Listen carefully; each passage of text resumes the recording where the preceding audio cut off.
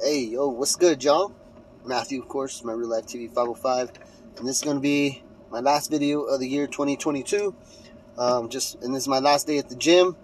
I got a couple days of recovery, and we're on to a whole new workout plan starting January 2nd. You know what I'm saying? So it was good to get in there for the last day of the gym, get a good couple hours in there. I'm pumped up, I'm sweaty. I don't know if you can tell, but this shirt is freaking soaking wet. My hat is soaking wet. I'm about to light up this post-workout recovery joint. Loaded up with leftover what I had of some guava cake. Shit's bomb. Tastes good, smell good, puts you right where you need to be. Doesn't knock you out,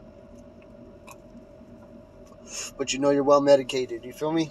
Tastes good. So, and it's smooth, especially after a workout, dude. You want something smooth. You don't want to be hacking everything up.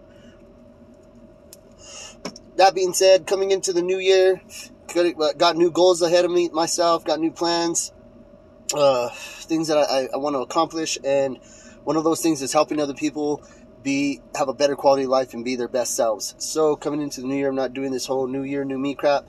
It's more of a new year, better me, but it's something to look at like this. You have an opportunity every day to be a better version of you. So that's what I'm working on for this new year. So, you know, looking at it in this way, it's like every day you have a better version, you have an opportunity to be a better version of what you were the day before. You have a better opportunity to be a better version to this week than what you were last week, this month than what you were last month, a better version this next year than what you were this last year. No matter what, the goal should always be to be your best self and be your better self.